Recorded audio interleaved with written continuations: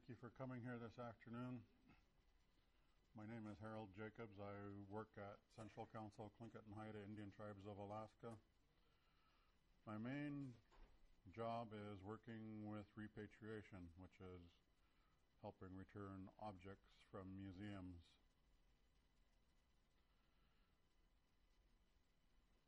This work involves family trees, history of objects, history of names, songs, and photographs. And I have quite a collection of these at work, and I'm not able to download that much information.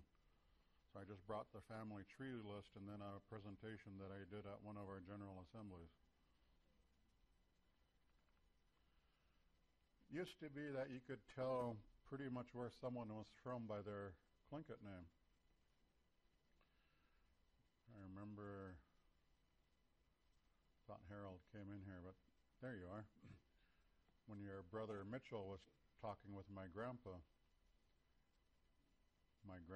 asked him, he knew he lived in Cake, but he asked him what his Tlingit name was. Dunjaish. And my grandpa said, oh, well, your family's from Huna. And he knew by the name where he came from, what clan he was. Sadly, some of that's being lost because people are using names that don't come from their families or houses, and it's kind of fading away. I remember one time talking with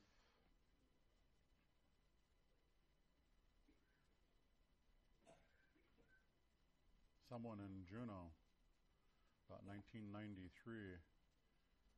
I had a friend who was not Tlingit, but she had a brother who was part Tlingit, and he kept saying he was Kagwantan from Taku. And I told him, if you're Kagwantan, you're not from Taku. There's no Kagwantan clans there.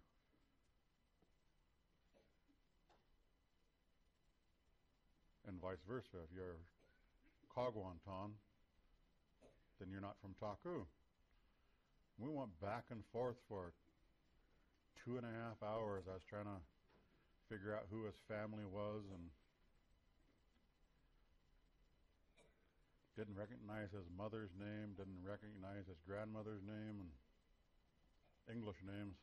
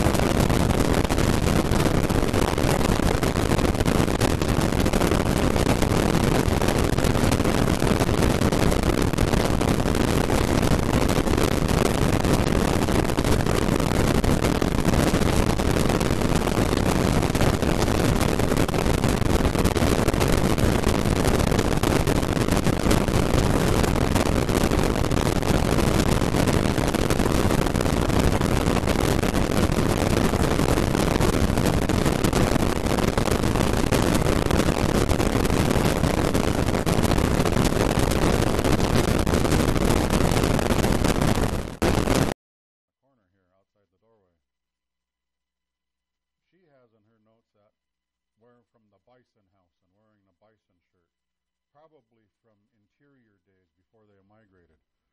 Why didn't she ask us? Why do some anthropologists just make guesses at these things? There's still people that know these trees. There's still people that know the stories. And even today I've run into that with just guessing instead of asking the source. It turns out that that house, when it was built, it didn't have a door in it, and they covered the house with cow skins. And a young man made the comment, let's just call it the cow house. And his remark stuck, and that's why they named that house the cow house. But she didn't ask. And there's still a family from that house. I thought that line was actually extinct. I didn't know there were any people left from that house.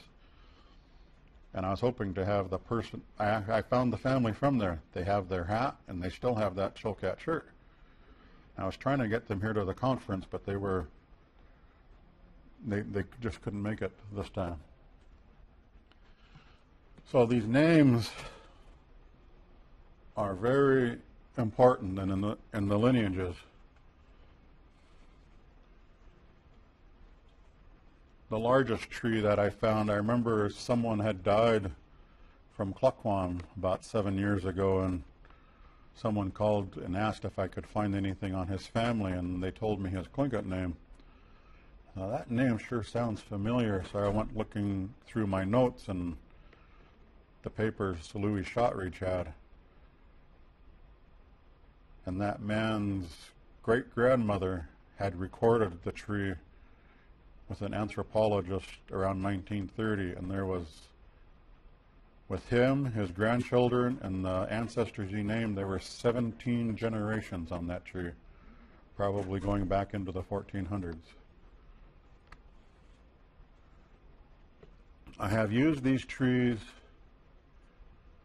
in filing repatriation claims and connecting families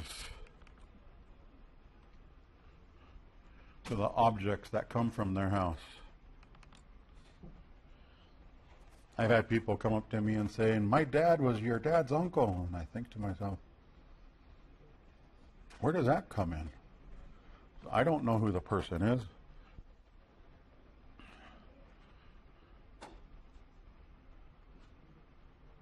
One of the claims we had is a wolf house claim here.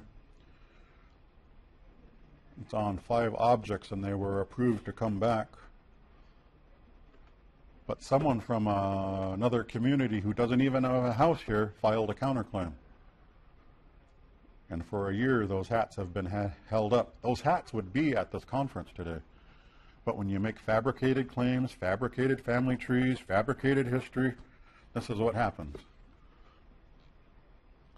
You need to know your history. When I was growing up here, I grew up 2 houses away from my grandparents. All they ever spoke mainly was Tlingit in the house. I heard it all the time. I heard my dad speak it and his brothers. My mom couldn't. And one day when our dance group was dancing, it was actually the song Shawit Guakam when they were singing it, and I sat there, I thought, I understand the words. So I listened closer, and how about that? I do understand it.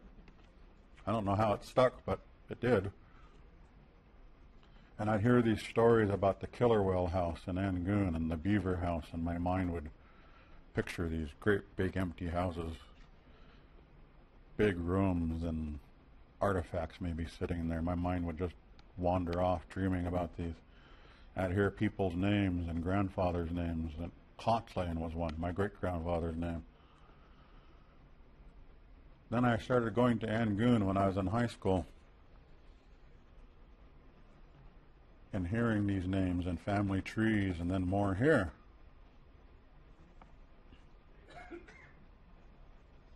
And things where I kind of fit together like puzzles when you look at someone and you can see their family tree and who they're connected to, and that's a really important part, not only in the repatriation of the objects, but when the objects come back and how to address the people who are connected to the objects.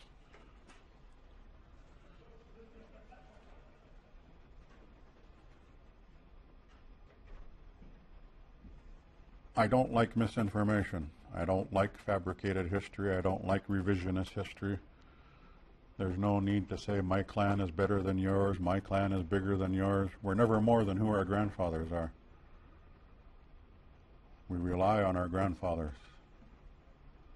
And we do this not for us, but for our grandchildren. It's never about us, me, myself, I, the Mimi syndrome.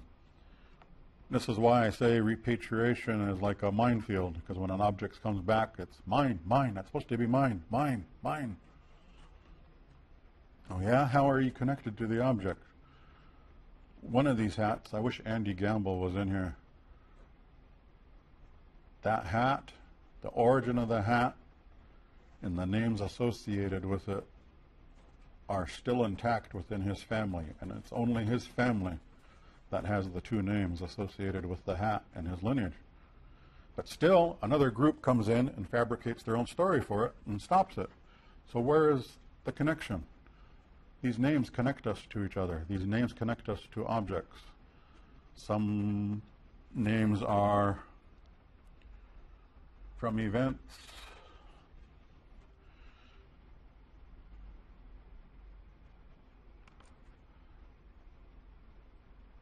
In our histories, and many things that have happened. This is one of the big trees that I have too that probably goes into the 1600s or 1500s. I remember when I looked at this one, this is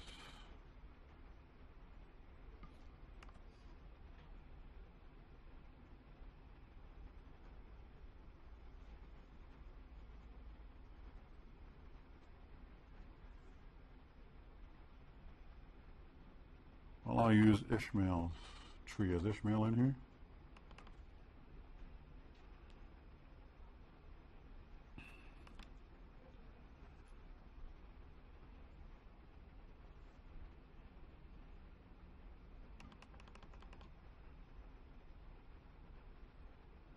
I've wound up with that same tree again.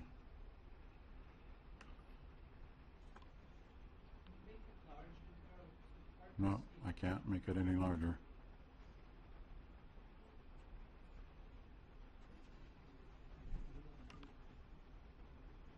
There it is. One of the hats we have claimed is actually cleared to come back, but the two clans wanted to keep them to coming back together. If you can figure out the generations of these,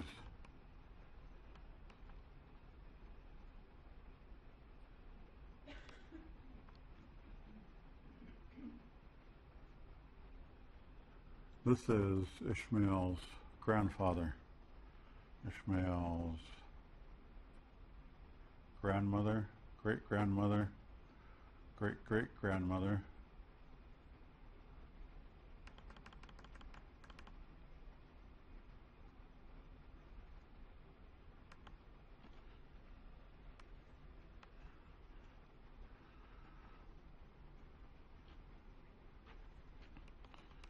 And this probably goes back into the 1700s, but this man here had a raven hat that came from Dry Bay, then they brought it to Sitka, and that has been approved for return. And I used this tree also to help in reclaiming of that hat to get it returned. I looked at a name here. It was always intriguing to me what this name was here, this one, Yayitaudustain, because to me it sounded like that, looking around, right?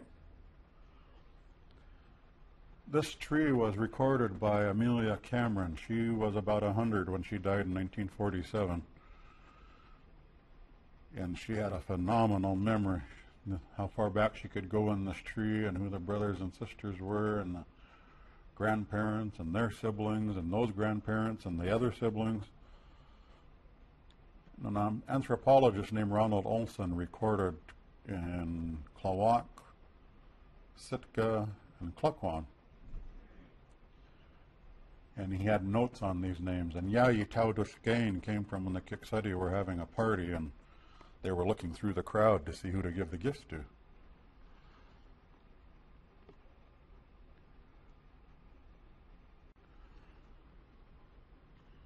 So knowing your tree and history, my grandmother had an older brother, she had a younger brother, and their mother died when she was about 8. And then her father married someone from Sitka who already had 2 children, and then they had 5 more children. But somehow the lines got clouded, and I've heard people try to connect us as though we're different clans, but because of the different marriages, I knew that wasn't right, and I'd tell them, and connecting the names to an object helps a lot. When I was working on family trees, I could see so many connections, and working on repatriation, hearing the name of a person who had an object and knowing their lineages. And I heard so many stories when I was growing up. My dad and my grandmother, stories of people who were connected to different houses and the names of houses and things I probably shouldn't have heard, like who was descended from slaves or whatever like that. And I kept some of that to myself. I just think about it, and then when I started talking about these trees and who people were connected to, I know especially here, someone would argue with me. And in public, and insulting, and in degrading. I said, whatever, I know what I'm talking about, and I just kept it to myself. But when I went to the University of California, Berkeley Library, at the Bancroft Library, I came across these notes talking about these very family trees. And the things that I heard growing up and the connections and who people were all recorded in those notes in the 1930s. So I was right, and this old man who was trying to put me down was wrong. Was I smug? Of course I was. Still am.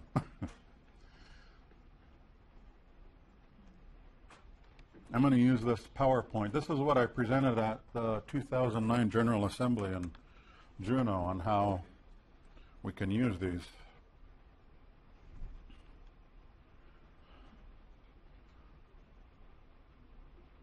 I wish I could make this bigger.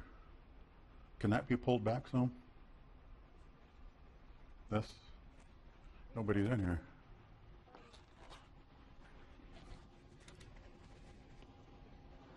Can't get much bigger than that.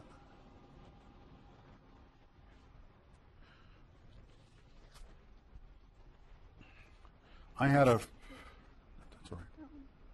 Where? I'll click this little one in here. Yeah. Does that help? I had a friend giving a presentation on the ferry one time, and on the ferry, he had 12 o'clock, 3 o'clock, 6 o'clock, 9 o'clock, like that on the ferry. And he said what this is the timeline of what supposedly the Tlingit have been in this area of, let's use the timeline of 12,000 years. And every minute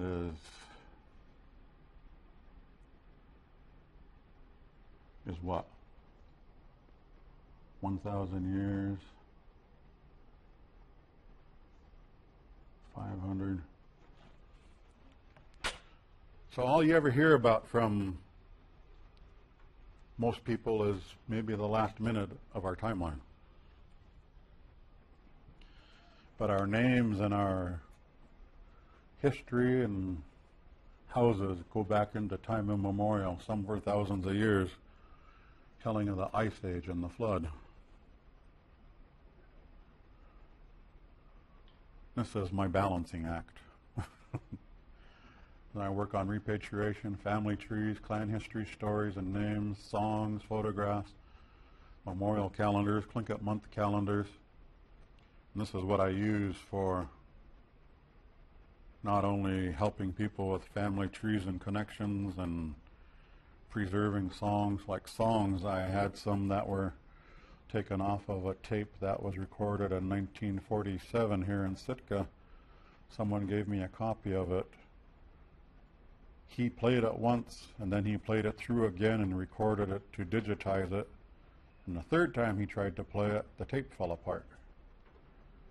But I was able to revive 4 songs off of that tape, and they would have been lost if he hadn't done the digitizing.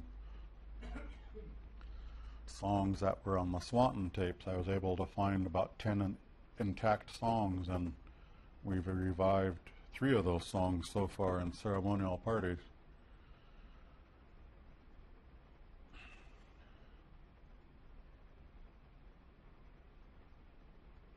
We do our visits to museums to talk about these objects. How many were at the presentation last night at the Nakahiri?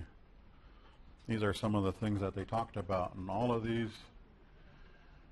we don't need all this information, but every bit of information that we can gather to help prove a claim helps. Sometimes we have photographs, sometimes we don't. Sometimes we have family trees, we don't. Whatever will fit together to help prove our claim and right to possession. At one museum, the museum brought the objects out, and I asked them something in Tlingit, and George said, I sang the song for an object. Then I put the drum on the table. And what I asked them was, now sing your song for it. And George told him that. He said, he sang their song, now they want to hear your song. Of course, the museum didn't have a song for the object. And the curator started crying.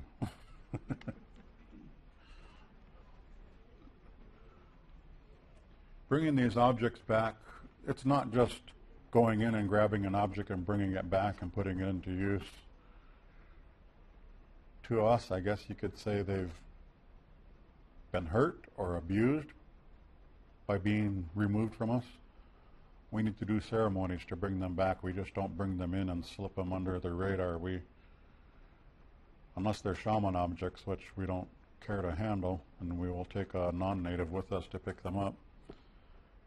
We do a ceremony involving the clans that are the owners. We turn them over to the person who signed for the objects, and we turn them over in public so they can see them being returned. One time I wrote a claim, and it took 2 weeks for the museum to approve it, and by that summer the object was back. That was a Kiksati hat that Ray Wilson is now the caretaker of. It's in the museum on loan in Juneau. But we have claims that have been pending since 1997. I take the right team, okay? These are some of the things we've done at museums and connecting people who are related to the objects. Like this here is Andy Gamble wearing the eagle hat from his house. But someone from another house has decided that he wants it and is claiming it. But it's not from his house. And this raven hat that Herman's wearing, that's approved to come back, but they're not coming back until they all come back together. We start off with these people that were connected to other objects in La Junta, Colorado. We took a group down there to pick up a Chilkat blanket and a shaman object, which we didn't bring out here. We just kept that in the box. We work well with museum staff, and the museum staff have been learning these, and it's amazing that some museum staff even have been learning lineages to objects, because we've been teaching them that, telling them who the people are that are connected to them, and they learn this through reading the claims as well. But as I've been trying to do for the past 9 years, when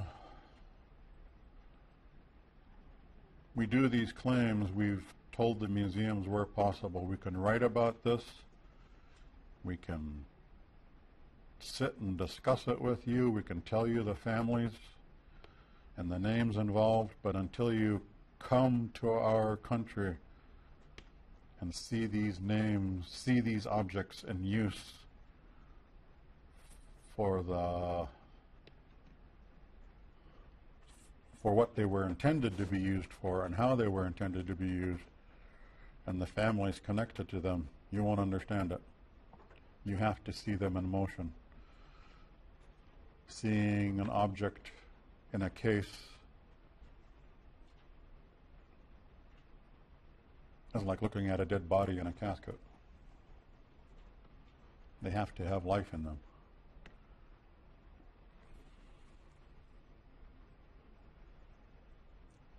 And just to tell you, these are all the objects that were approved by repatriation for return that are being held up by a false claim.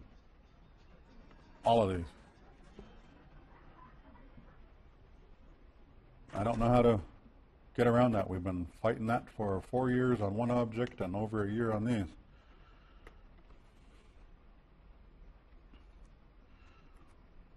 One of the claims we had was off the Swanton tapes. When I gave the family tree, I also found the song for the eagle hat on the Swanton tapes and transcribed that, and that was revived in 2004.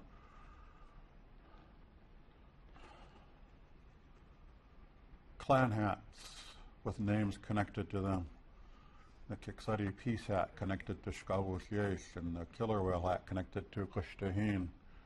My mom's grand uncle who had the wolf hat. And Anahuts had a claim in on this sea monster hat in the upper left.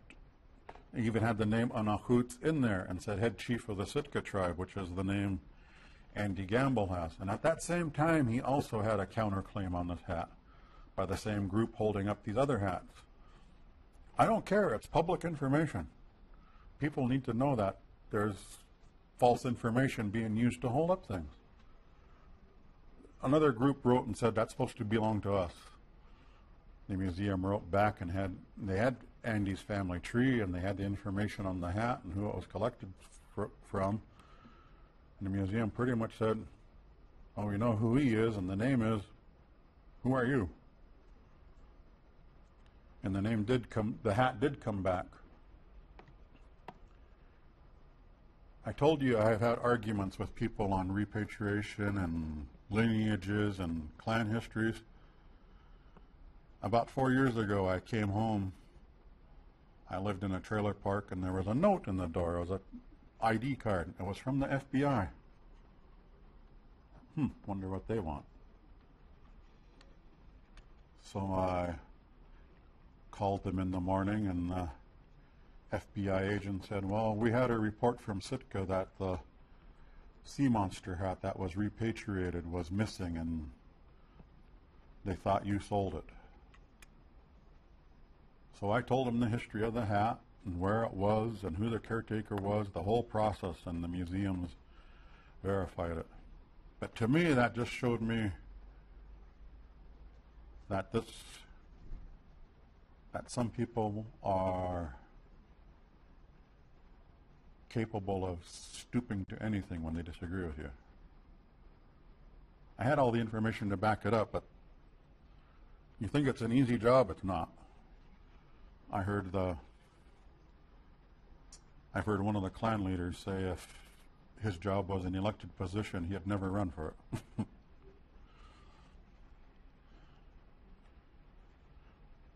Using family names and histories and lineages brought back all of these hats. The hats are the most important object a clan could have, and we're still working on the hats. Other headdresses,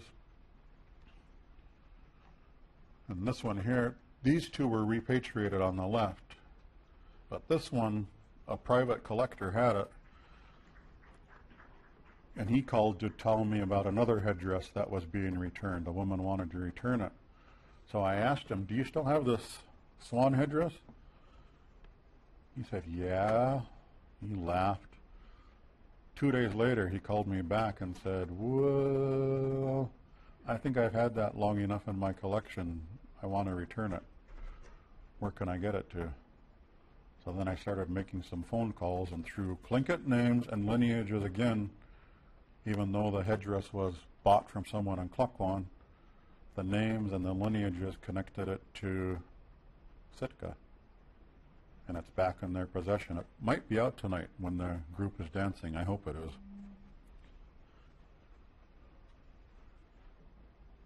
The dagger on the right was out. This was made before European contact times. My grandmother used to know the name of all the caretakers. There were 8 of them before her. But the family tree and the names, including the name of the man, the 3 men who had it before her, was also my father's name, and we used that in the repatriation claim as well as this photo. This man in the photo, his name was Kuskus Khan. I wish I had a pointer. There's the dagger right there. This headdress was repatriated, and this one, and all 3 of the objects are here today.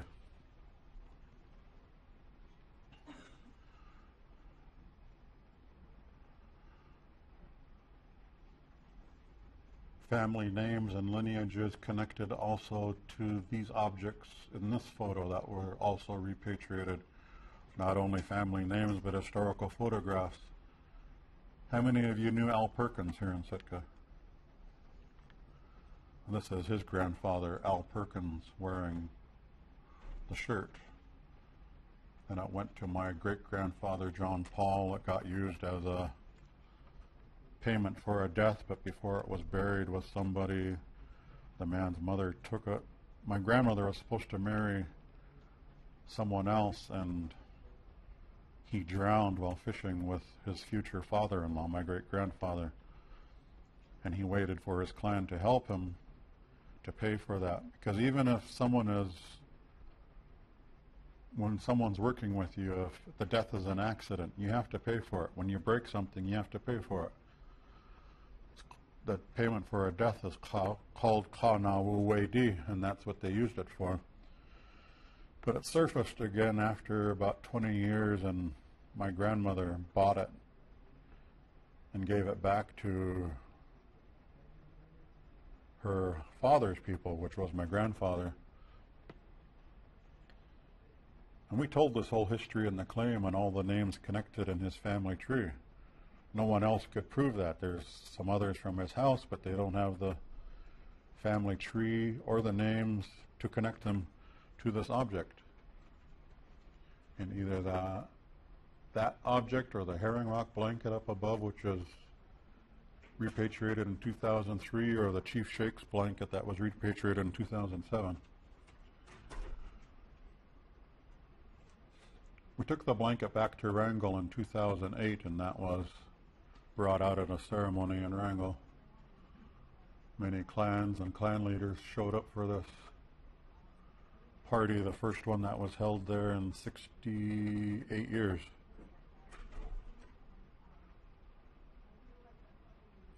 Some objects that had been at the party in 1940 when Chief Sheikhs VII received that title were also brought out in 1998.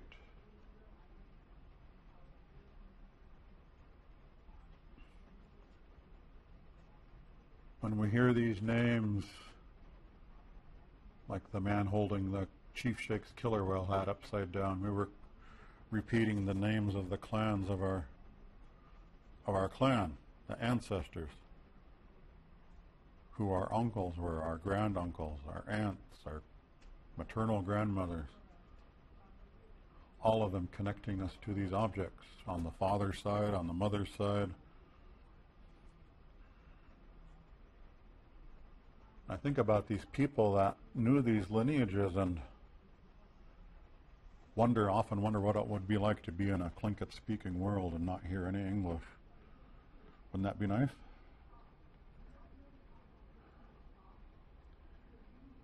And what's going to become of us? This was 1904, 108 years ago. And the other picture was taken in 2007 at my dad's memorial party. The hat on the right and the one in front were repatriated. The one in front is the one that they did the presentation on of the 3D replication. I'll give you an example of how this is. This is my great-grandfather, John Paul Cotlane. His wife was Kute Mary, whose father is Dikyesh Nau. Dikyesh Nau's wife was Kosken, whose father was Kitchnoth, Killis New Jake. His wife's name was Killis New Jake's mother was Kunigwake. We were able to get this headdress back and this headdress back.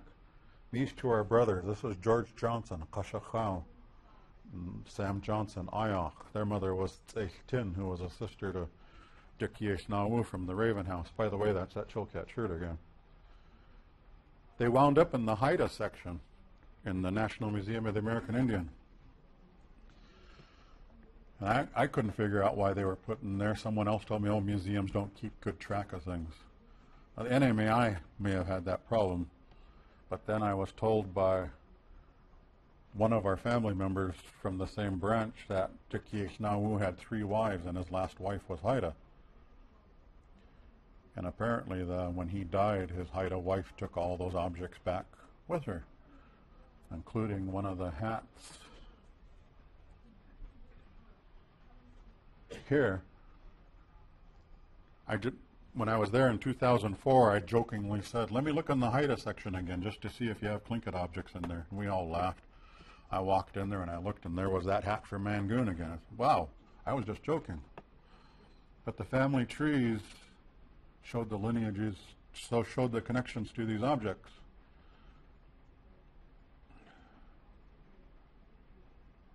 My grandmother and Mary John gave me the ID on these photos, and all of these people still have descendants in Angoon today. And some of these objects have been repatriated, including this sleeping giant, the hawk headdress, the beaver staff. This is under claim. The first object to come back was this dragonfly headdress in 1985. They hadn't even done repatriation. There was no such thing as an egg perla then. The little guy wearing the hat there is Armando Diesas. He and his 2 brothers were given the names of Archie Bell. Archie Bell was a brother to my great-grandmother, and Archie Bell's father is Dikyesh Nawu. Dikyesh Nawu married that hat and this hat. And we use that in the information on the claims. Armando and his brothers were given 3 of the names of Archie Bell. Armando's name is Nosk. And right now we've had the approval to return 35 shaman objects from the grave of Nosk, who Armando was named after, who Archie Bell was named after. And we're going to be using him and my cousin named Nosk to retrieve these objects. They won't be handling. We don't handle shaman objects. We'll take a non-native person to retrieve these, but these names all connect us to these objects so incredibly in our family trees and grandfathers. And I'll talk something about my grandfather's shirt. In the middle there. My grandmother sold some objects in 1974, but my grandfather wouldn't sell the shirt. He thought maybe he could be buried in it. And then on Alaska Day in 1975, they were getting ready for the Alaska Day parade, and my brother said, go ask Grandpa if you can use his Chilkat shirt. I went down there and I asked my grandpa, Mark, he's standing there wearing the shirt in the lower left in the color photo. I asked him if I could use the shirt, and he almost started crying. He had just sold the shirt. He had found out he had cancer, and he asked someone for help and with money, and he couldn't get it, so he sold it to get money to travel down for treatment. But we knew the history of the shirt from when it arrived in Angoon to Yetkinautia and went to Kwasish and then to Kotlin. Then I got transferred in that payment for her death and then back to my grandfather. So it was a pretty clear-cut case of the family tree and who it belonged to. But wearing your grandfather's at'u really stirs emotions in you. When you can put on something your grandfather had. Just last night I was holding an object I thought I'd never see again, and as I held it I could hear the old man's voice and picture him laughing and could picture him dancing. I could hear him speaking Tlingit. And so I never got to use my grandfather's at'u. It was gone. But I could still hear his name, and then when it came back I could hear my grandpa again. How many of you knew my dad? See, I always tell people my dad looked just like his dad. Unless he was mad, then he looked like his mom.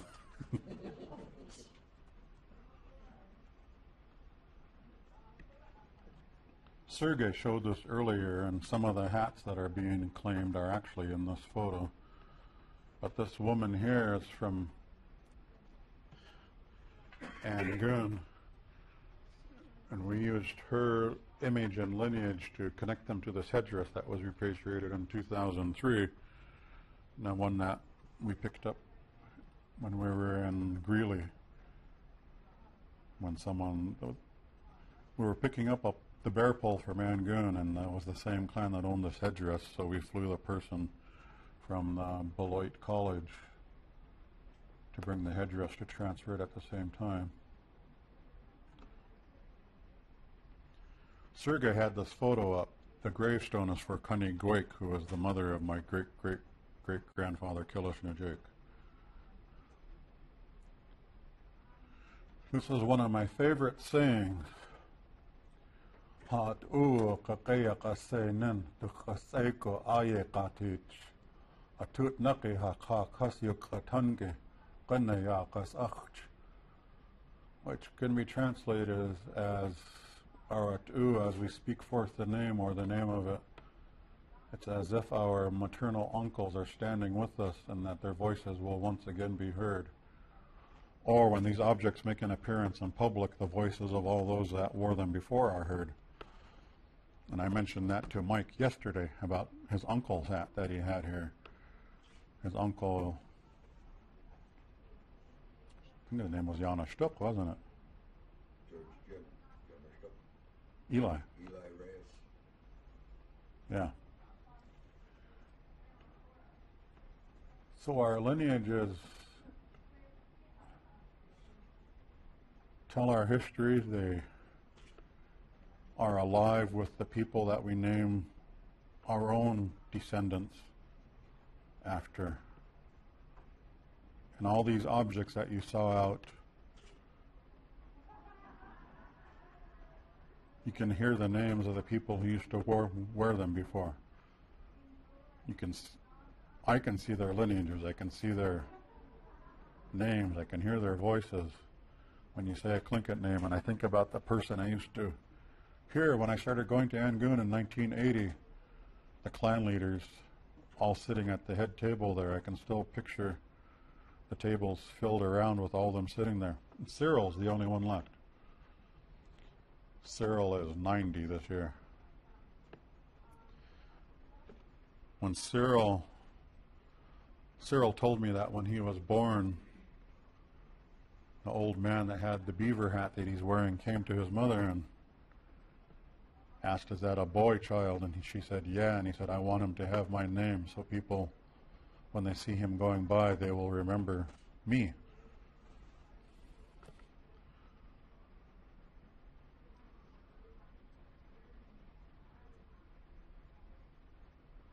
The names to the houses that connect us to the houses, that connect us to these histories. My father's house is up in the top there. When I see that, I see the name of the man who made it, Yes Nau, my great-great-grandfather. And to my father's voice and the names he used to talk about of the people who lived in them. This one on the left is from George's clan. That's one of the most spectacular house fronts I've ever seen. It's the Ganakha. Can you say something about Ganakha, George? Do you feel like saying anything? Can you say anything about it? Or just go through the pictures? It's the Ganakha was one of the main villages of the Duckdale Downs. Now, the housemaster to that house that you see there was, well, today is Kenny Grant, who's our actual main speaker, but just to let you know, when we respect one another's clan houses, even though sometimes we know their history, sometimes it's even though it is a Duckdale Down thing, just out of respect for my older brother, it's a beautiful screen there, all right, but I wouldn't, would be out of place for me to even try to tell its history at this time, but it is a beautiful screen. And I just wanted to share that part with you because,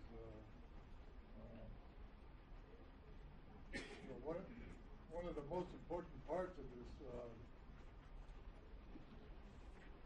is that maybe it's already been said, but many of the clans don't have their clan houses anymore. And yet we have designs that alludes to these houses. And we have stories that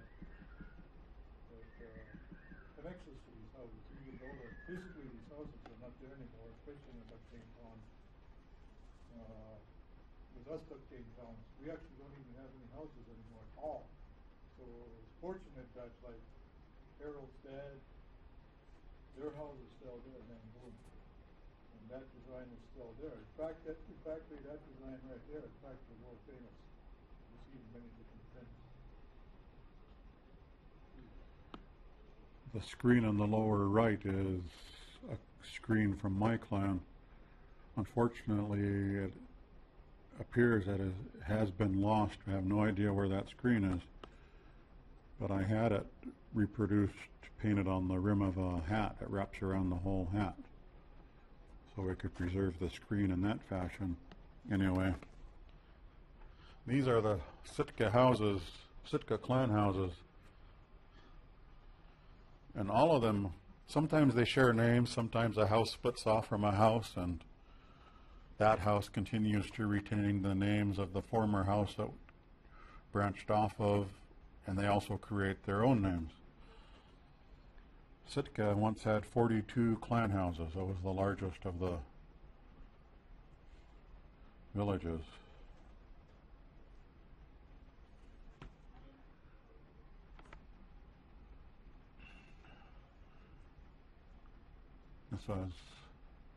I use my dad's family a lot because I just it's in my mind all the time. He has the dagger. His mother before her was her uncle, Pete Kanosh on the bottom, Bob Sam's grandfather, and then his clan brother, who was my grandma's true uncle, Archie Bell. And Archie Bell's uncle was supposed to have it, but he died before he could get it, so his grandmother's brother, Kush Daheen, had that, which is a name all four of these men had that we were able to use also in the claim. Hashuka is a term that refers to our past, our present, and our future. And I hope we can all work on these names. I'm happy to help people with names and houses. Someone yesterday came to me and asked me about her family, and when she told me who her grandmother was, I was able to tell her what house she was from here in Sitka. One time I needed help with a family tree, and I'm not afraid to ask questions. Sometimes maybe I asked too many questions. My dad would get mad at me when I was a teenager. Don't ask them those things. That's none of your business. But I asked anyway, and I kept asking. How many of you grew up around old Tlingit women? I am surprised that those of us who did that we don't start off every sentence with, yeah, because that's the way they always started off. I asked a woman one time for help with the family tree, and she was really helpful. She had it right off the top of her head and snapped out the names, and I was trying to write them down as fast as she could, coming down to a great-grandchild who connected in her tree. When we got done, I said, thank you, and she said, how much are you going to pay me for this? I get paid for my work. I stopped myself because I almost said, I'll pay you what you paid for it.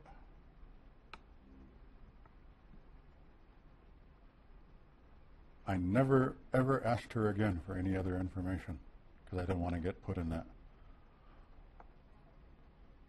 The only way I get paid for any of this is with my job in preserving this. Don't give me money, don't offer me money. I get paid at work. I will pass this on as much as I can. If you want family trees, I'll give you family trees. If you want songs from your clan and I have the words, I'll give that to you. Pictures of things from your clan. Any way to preserve this.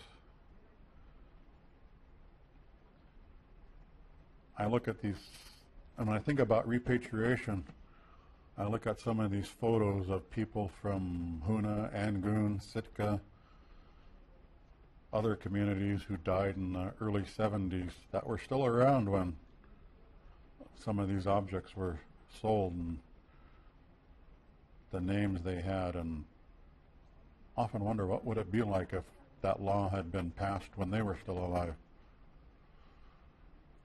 And I bet there wouldn't have been any the fighting that we have going on today or the made-up history, because those guys didn't make up their history. They knew their history. I asked a woman for a story one time on the ferry. At first she didn't want to tell me. She kind of turned from me. Then she turned back, faced me straight in the chair, and said, I'm going to tell you the history the way my uncle told me, and the way his uncle told him, and the way his uncle told him. Because my uncle said if you change any words or anything in the story, that's what's going to be passed on.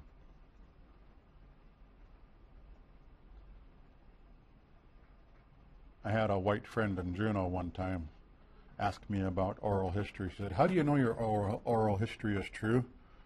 I said, that's just the way our history is. It's been passed down from one person to another. She said, but how do you know it's true? I said, what do you mean? She said, you Indians can't get a story right from one day to the next in talking about something. Moccasin telegraph, you know. But I hope this has been a helpful presentation in talking about how we still have a lot of this intact and where we can get information and how we can use it to keep our lineages alive, our houses alive. Even if your house is gone, your lineage is still alive. Your names are intact. And these objects, all these objects that still have their names and voices resonating in them.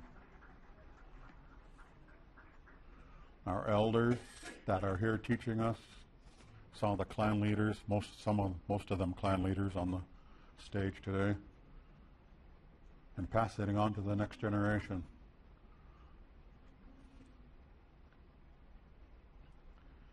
So some of you traveled here today, and this is what Cyril started off the prayer with once. Was Yakuchtatan Kana Ande Atkush Tinch, which pretty much means let's get in the boat and go to another town and see what we can learn. So I hope you were able to get something out of this by coming here to town today. I thank you for coming here. If you have any questions, you can ask me questions. I'll try to answer. I won't charge you for it.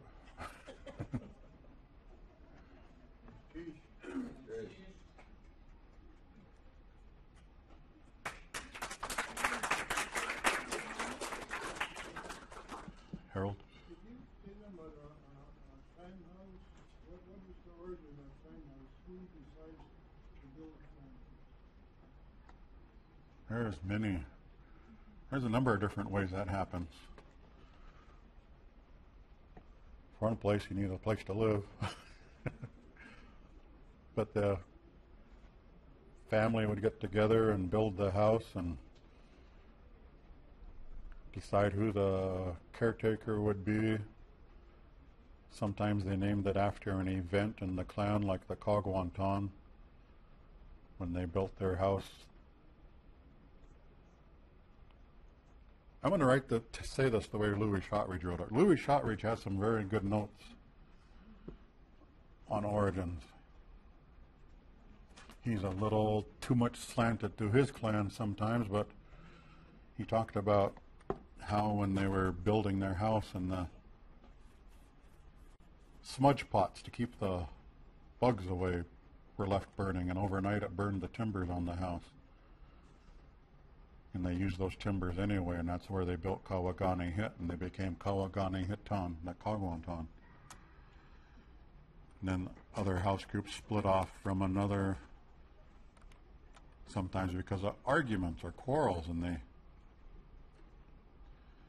like in my dad's group, the main house, the Killer Whale house, one lineage in the house couldn't control the killer whale dagger. They wanted it. And when they couldn't control it, they got mad and split off and built another house. And there were already two houses there, killer whale houses, and then the other one was built. And they kept referring to the killer whales over there, making fun of them and deriding them. And that's where the name Tliakit came from. The other killer whales, the yonder killer whales, those over there.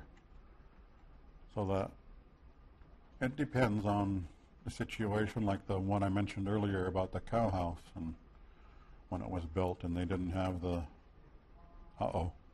what's it doing? It says it's dumping the memory here. It's not my computer,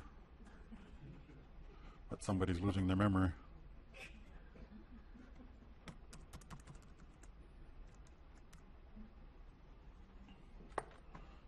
Overflow groups, like my grandfather's house, I always wondered where the name Needlefish House came from. That's my grandfather's house. And according to Louis Shotridge, that was I don't know why I never asked my grandpa that. I had to read it in an anthropologist's notes. He said it was because that was the first run of fish that Raven brought into the rivers. And before all the salmon and other fish show up, the first run of fish are the needlefish. Then after that, the hooligan. Then after that, the salmon runs start. And they split off into the Raven House, and then there was another house group that split off. Kitchnoth, Killis Nujake, split off from that house, and they said his strength was like steel. So they called that house the Steel House. And again, another house got too big in the clan and was noisy and packed and loud, and they built another house next to it. And they said it was as quiet as spring water. And that name stuck, so they call it Goon Hit, the freshwater spring house. So it's just dividing houses and branching off into other groups, sometimes peaceful splits, sometimes not so peaceful. Can I buy a vowel? Not so peaceful splits. But there are many various ways that houses came into being. Huchakwa? In this day and age, like George said, all our time houses are done. How one go about the replicating house? You have to get the whole place together? You better get with George on that one.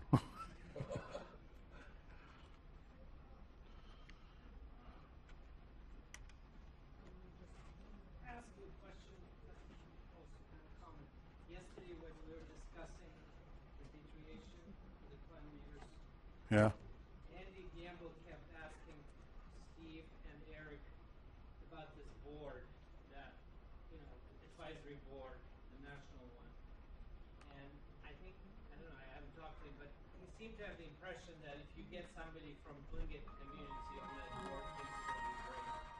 And I'm not so sure about it because it's 7 people, 3 not, I guess 3 museum people, 3 Native American Indian, Native Alaskan, and I forgot who the 7th person is. But I don't think it's going to help that much. In fact, it may make things worse depending on that person's clan membership, community, origin. I don't think, especially, I mean, I know what Andy was, he kept referring to this conflict of 2 claims, and you're also mentioning it. I don't think that board is going to make any difference, and I wonder what you care to comment on that and what you've ever dealt with that board. I haven't dealt with that board, and I don't know how 3 museum people, 3 people from other tribes, and a neutral person can decide on a claim from a complex system like we have. Well, let's say there's a knowledgeable Tlingit person there, one. Would that make any difference? It would certainly help, but then that person could wind up being connected to objects being claimed. And it just, Chances of just getting that person pretty slim. yeah.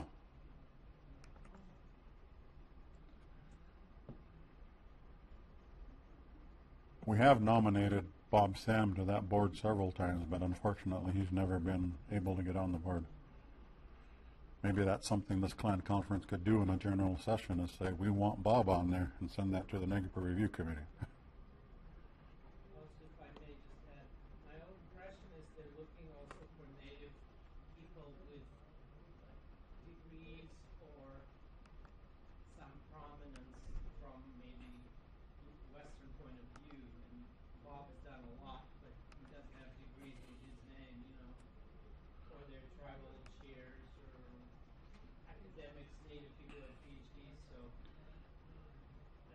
that is a problem often because they're not always the most knowledgeable in terms of old culture, traditional Native culture. When I applied for my job at Tlingit and Haida, they asked me if I had 23 applicants for that job.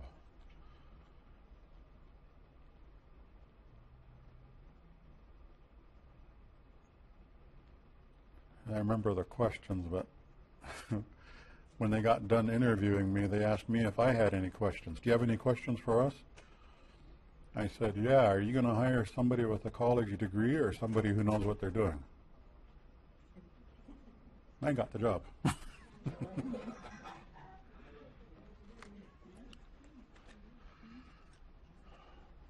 So unfortunately, they look at college degrees. The last conference they had here, we brought back some shaman objects, and we wouldn't handle them, but we wanted to show these were some of the things we were working on. So I called some museum staff to handle the objects, and then there was this blanket. They had it sideways and sideways this way and upside down and backwards. I said, the straps are right there. And they couldn't get it right. And I finally said, you know, these are the people with the PhDs. Sorry, Sergey. I don't handle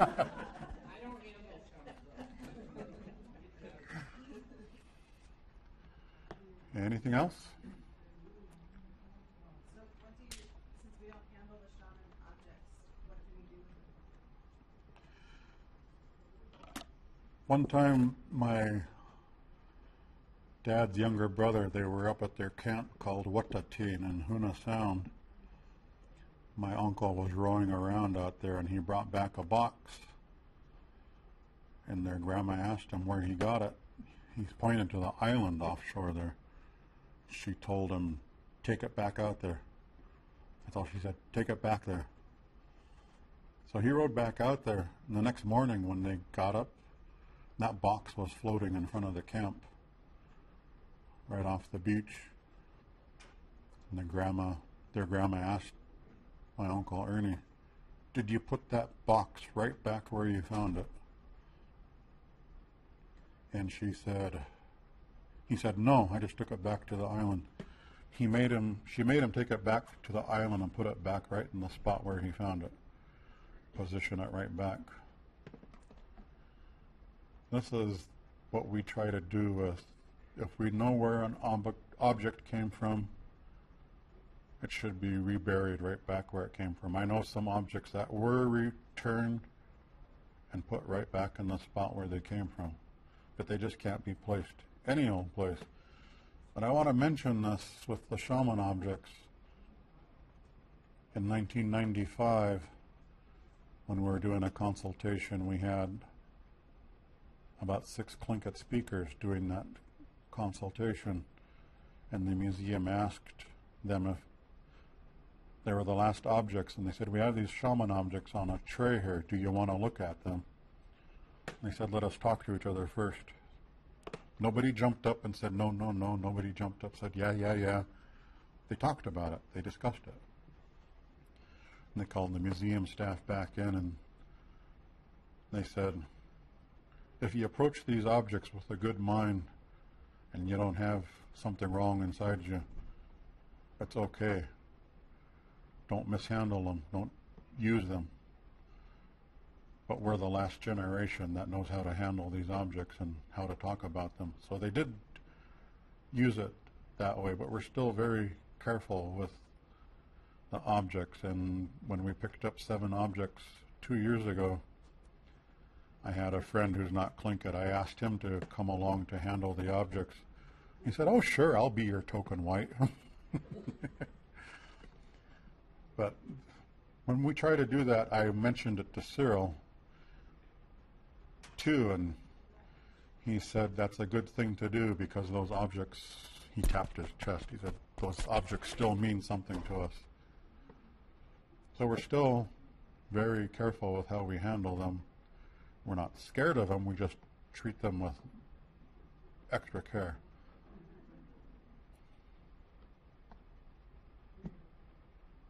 Is that it? If I remember right, Shopridge had an unusual speech pattern, and I think I heard you do it one time. Would it be out of respect to hear you do that? I don't know what his speech pattern was.